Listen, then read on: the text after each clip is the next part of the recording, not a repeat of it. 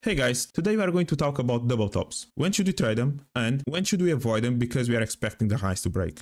So this was a question that one of our members asked me in my community, and this is such an important question that the easiest way for me to reply to him was to record this video explaining to him what variables do I usually look for before trading a double top or bottom, since it's all the same. It's just the opposite. Like when you are selling, the other one you are buying. So I'm going to cover three aspects that I usually consider before trading a double top. So first and foremost is to look left and at the highs and identify which levels are still fresh around those areas. Is there any levels that I think that price will respect in there? Yes or no? Secondly is to identify the space available, which in reality this is the target that you'll be looking for when trading the double top. And third is to pay attention to the approach. How price is approaching the high. Is it in momentum? Is price showing any weakness? Is price breaking opposite structure? So all these variables is going to help me to define if I should or not trade the double top. I hope you guys enjoy and get value from this video. If you are new, please subscribe to the channel. I really appreciate it. So we're talking about gold, right? A few things that you asked. So first of all, was there any entry based on PI that I could have taken or not? And secondly, when you mark a level, price reacts to it and creates some local structure. When it retraces, what info do you use to decide if it's likely retracing to give an entry or retracing because the move is already over, right? So that's one of the most important questions.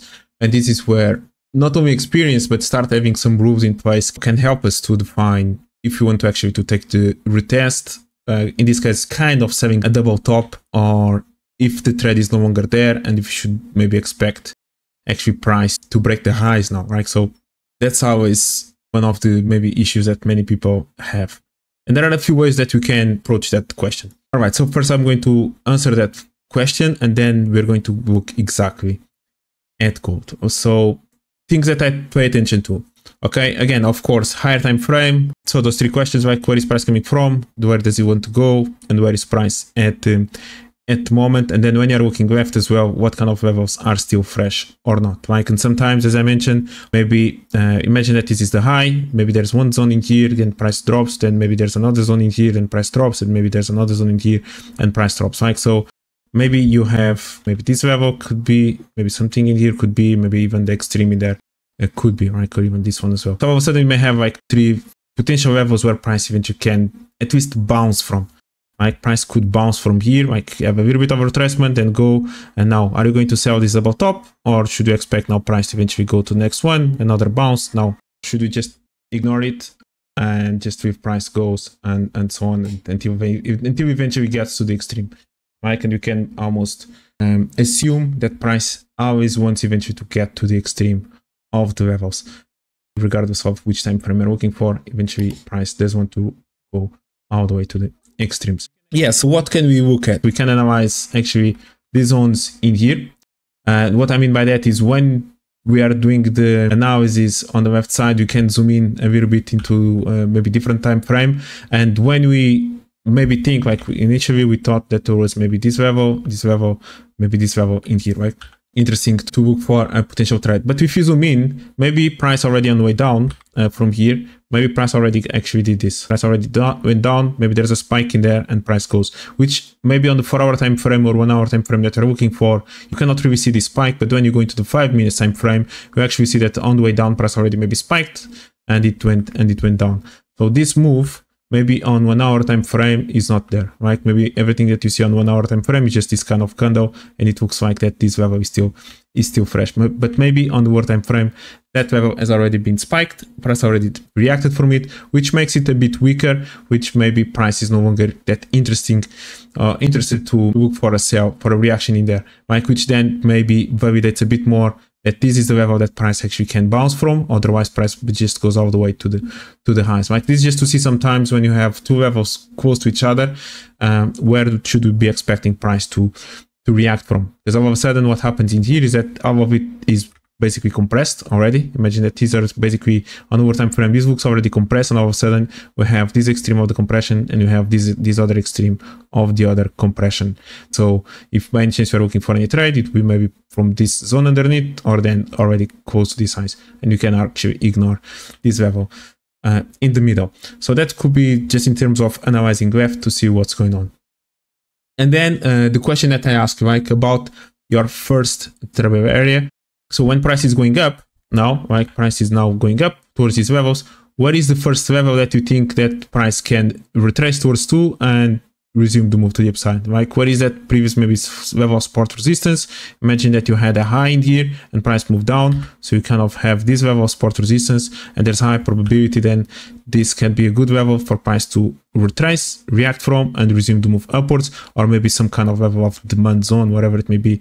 Being aware of that, it's always important in order to either validate or cancel eventually a potential sell at this double top, which also, when you are aware of these levels, usually this works as a target, right? So usually these levels in here, whatever you think that is that first FTA or opposite level of structure, that is always a good level to look for a target, at least the first initial target.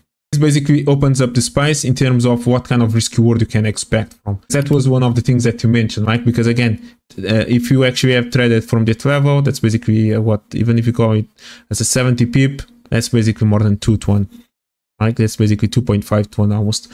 A risk reward. So again, I don't really know what kind of risk reward you're looking for, but that would be more than enough instead of putting so much in the extreme. But this is taking into consideration that maybe that will be your first level. Or if you're thinking about this level as your first trouble area, maybe then you didn't really had enough risk reward in here to even consider, and that's why maybe you went a bit more to the extreme to look for it. Right, so those are a few things just to consider even in terms of the execution. I do sometimes struggle with that as well.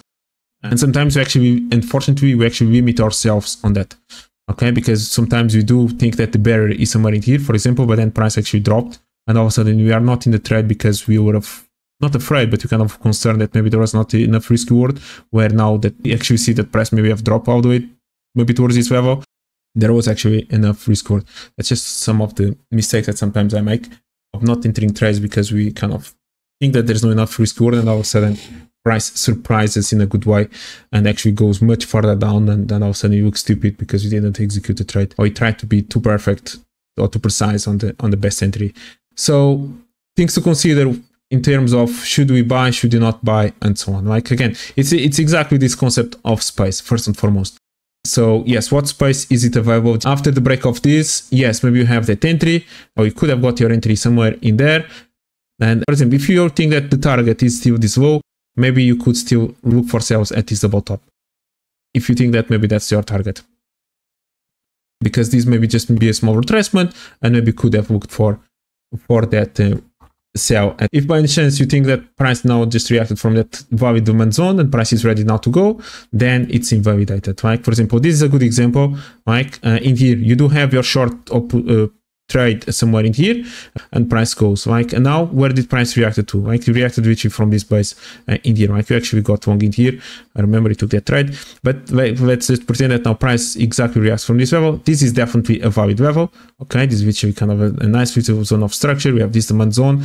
Basically, price filled the target that he had to fill all the way down. From here, price now is just ready. I wouldn't really sell anymore at around this level, even though we still have a little bit of a reaction. But in my opinion, the probability of this level is actually now to break to the upside. We actually kind of broke some structure in here as well. So we are kind of bullish at this point. So I'm not really interested in buying any double tops at this point, even though price still respected it. Perfect. Maybe we could have taken some trades in here. And where does it go to? Like this is actually kind of interesting. So on that topic of should we sell at double top, like should we try to look at for sales on the retest of this level? So as I mentioned, first part is there space? Is there space? Yes or no? That's the first question that we can validate, and that's why in my opinion targets are always more important than entries. And that's exactly why, because without space for price to move towards to, if there is no space, there is no trade, because there is a high probability that actually price just wants to go against you either way. And then the second point is when now you analyze this level, let's use this high as an example. When you analyze this level in here, is any supply in here still fresh? Is any level in here still fresh, or has every single zone within this level, any supply, support resistance, whatever, has it been touched already on the way down? So if everything has been touched on the way down, there is a high probability then there is no more orders in here and price eventually is free to just break this high. So that's another point when you are looking if you want to sell at double top kind of or not. is there any level still fresh at the highs? Yes or no? If it's not, probabilities for price to go higher. If it's any level in there is still fresh, so you maybe can attempt to look for a sell in there. Again, maybe based on PA, whatever, at least you can expect some kind of reaction in here. Now, we do need to then be aware is of our expectations in terms of the new target, because the initial target from here, yes, maybe it's a retest of this level. Perfect. That was the initial target. Price filled the target, filled this range, and beautifully. If price by any chance had maybe taken these lows and kind of retest, maybe from here you still have this target available to still go towards you. But now price filled the target, and now on the way up, where is the next valid target that you have in here? So price starts moving like this, compression, goes, creates this demand zone, goes up. So the new target for this level is just the retest towards this demand zone. We shouldn't be expecting, again, price to come back to this level again as we had the initial expectation from here. It's no longer the target. The target now is only the next level that you are looking for, and the only level is this demand zone in here. That's basically where price went to, and then eventually went upwards, and it took the highs in there. Okay, created a new all-time high, a new high on this move. So that's another mistake that maybe some people do is, yes, I still want to trade the double top. Okay, you can, but you need to be aware of the target that you are looking for. And the target, there's a high chance that the target that you're looking initially from here towards there is not going to be the same that you're looking from here towards there. It can actually be bigger or it can be smaller. What do you mean to be bigger? So price is in here, price is going down, and instead of price respecting this demand zone, it actually imagine that it breaks something in here. Let me just draw another example because this doesn't work in this scenario. So we have maybe price going somewhere from here, okay, price is going upwards, it creates this structure in here, and it goes higher. And now from here, it goes down. So where is the initial target in here? Maybe it's around this level. So it's around maybe somewhere in here, whatever, somewhere in there we're looking for price to respect. And what happens is that actually price, instead of just respecting, it starts going upwards, it's actually kind of breaks it and then goes higher. So what happens in here is actually it opened the door to even further down, where the new target now is going to be somewhere in here.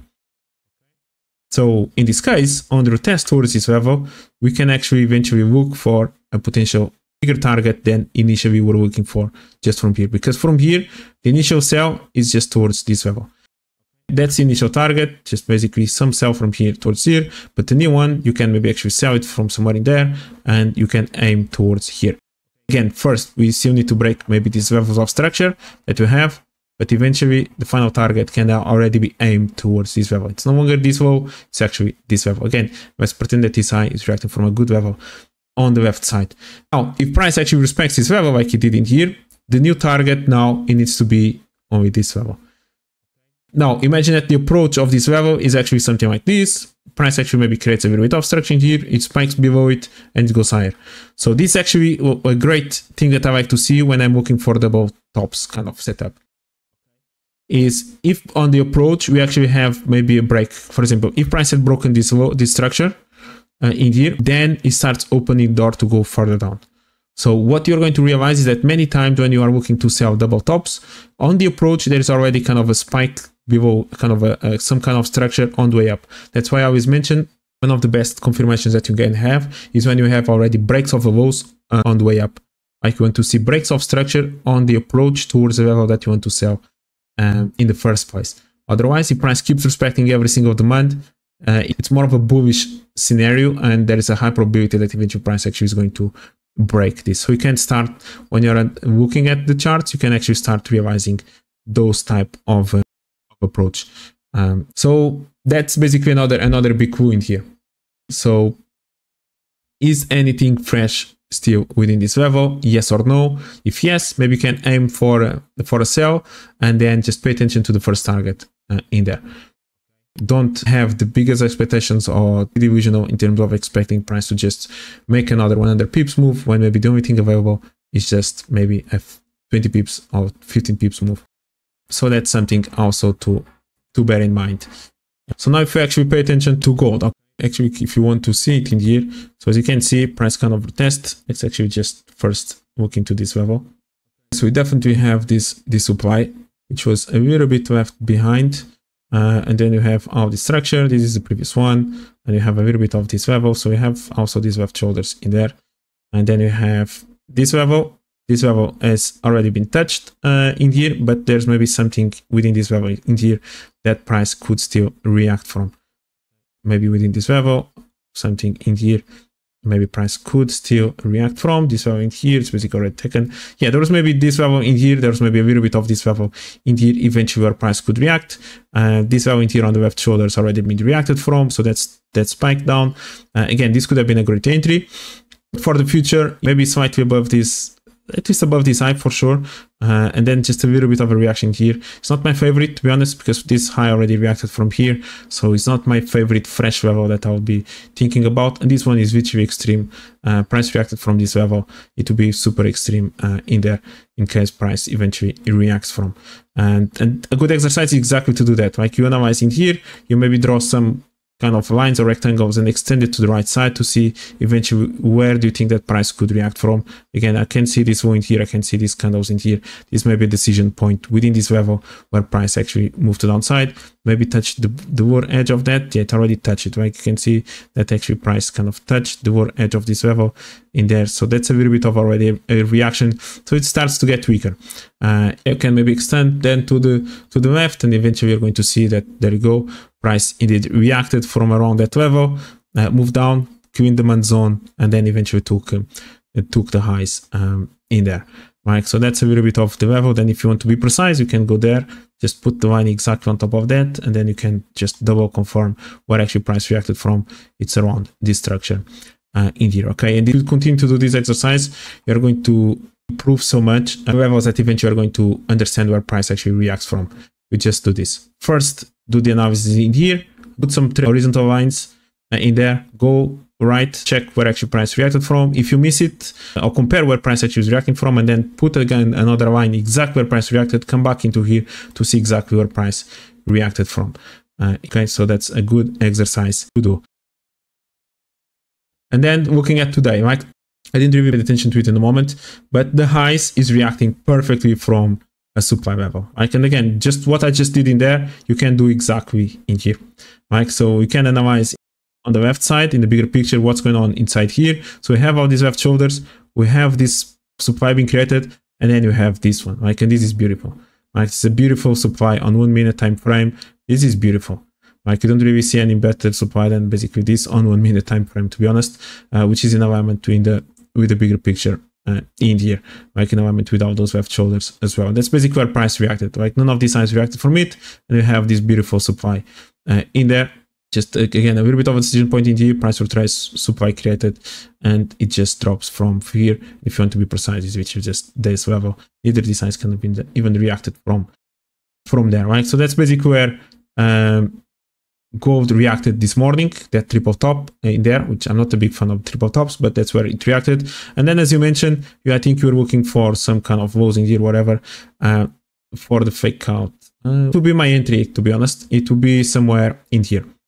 So we have these left shoulders as well. Basically, can create a kind of this rectangle, kind of have the fake out happening in here. So I have the fake out into that supply, you have a little bit of this structure, and then you have this supply. Now your entry, I think it was somewhere in here. I'll be looking more at the supplies that were here. One is in here, the other one is in there. And actually, basically, where price reacted, this is a break, that break to downside that you saw, and that will be my PA to be more in alignment with this level in here. Okay, I actually like that level as well. Yeah, that will be basically the level in here that I'll be looking. In terms of the target, like, that's a tricky one, but everything in here is compressed, so we need to pay attention that we had this high, of course. So that will be always, visual support resistance is always a good level to expect price to react from, but price basically already reacted from it in here. So it reacted first time in here, it went down, and then kind of reacted already. So that's already taken. Okay, so that's basically something that we can also pay attention to, is that price reacted, moved down, went up, reacted from it, kind of that breakout setup, and it went higher. So this level itself is already being used. We have a full compression here, so it wouldn't be really the target that I'll be looking for. That's basically the next demand zone. As you can see, it's basically this structure in here. Like, we have this decision, price went up, it broke that structure, and below this level, then you can look for price to go even further down. But at this point, this is basically a little bit of the structure that you could anticipate price to react from, somewhere in here. And yeah, it's not exactly my favorite in terms of final destination. I think price eventually can even go lower, and price actually kind of already spiked a little bit in here. So would I still be interested in selling from here? That's a good question. Personally, I do prefer much more to touch straight away the first move down. Those are my favorite trades. And I only like to kind of trade this zone 2 type of a move if there is a clear level that is still fresh in there. And even on the higher time frame, I like to see kind of that fresh wick still in there. Maybe there's a little bit of that zone to be played with in there. I do like the supply. I don't dislike it. I really like it, to be honest. This level in here, that maybe this zone it kind of miss it. Yeah, if there is a level that I would be interested in selling it to be somewhere in here. But we'll see. At this point, price kind of reacted from a good level. I would kind of like to see maybe some kind of PI to see price eventually turning from this level. It's not my favorite, to be honest. At this point, it's not my favorite level in there. Bigger picture is not bad. Yes, there is always the risk that price may want to continue to be bullish in here. But yeah, but that's usually what I think about when I'm looking for selling kind of the double top. Again, I do prefer to catch straight away the first move down. And that's maybe an example that I can give with this Aussie yen. For example, I wanted to short it straight away in there, so I missed out this move down. And now price kind of is reacting from a good target. Okay, you can see it in here on the higher time frame. This is literally a fresh demand zone. So price and previous well support resistance as well. Also kind of this previous high on the left side. It's kind of reacting also from this level. So it's a good level where the low reacted from, which it may invalidate a little bit my option to look for another sell at the highs. Now we did manage to break some structure. So in the bigger picture, we did manage to break some structure, even though the low is okay. And I am curious, should I try to look for another sell in there or not? Again, something that I also like to see is maybe if there is any kind of liquidity in the middle that can attract sellers just underneath the level that I want to sell at the highs. Like, so having some highs in here, kind of some special liquidity that maybe increase my willingness to look for another sell at the highs. And one of two ways can be done, okay? Can be done already in here, and I have a clear highs in here that want to be faked out. Or it can be done on the approach. On the approach, price maybe can pause in here, create a double top, break some lows, and then you can have that last push and go. Like, so one of two ways that I will be looking for the PI. It's either the liquidity or these highs are created already on the way down, or can be created on the approach in here. And what I mentioned in terms of breaking lows is kind of a little bit of what's going on already in here, kind of breaking slightly lows. So when you create these ranges on the way up, eventually I would like to see one of those ranges kind of being broken and then price just resuming. Like, that's a little bit of the weak levels that I want to notice that eventually can go. Like, so that's just somewhere else in there that I potentially can look for a sell. And that's it, guys. I hope this video helped you to have a different perspective on what to look for when trading double tops. Just to recap one last time. First, find fresh levels at the highs and on the left side. Second, is there any space available? Again, without space, there is no trade. And third, is price showing any weakness on the approach that gives us a clue that price is about to reverse? I really appreciate guys for watching until the end. By the way, let me know in the comments what is the main struggle that you have when trading double tops or bottoms. Is there anything in particular that is causing you to have losses when you are trading this pattern? And if you'd like me to do a follow-up video on this topic, please let me know in the comments as well. Once again, if you got any value, don't forget to like and subscribe. I'm really trying to get 1000 subs, so I really appreciate if you could help me out by subscribing to the channel. Thank you. I'll see you next time. Obrigado.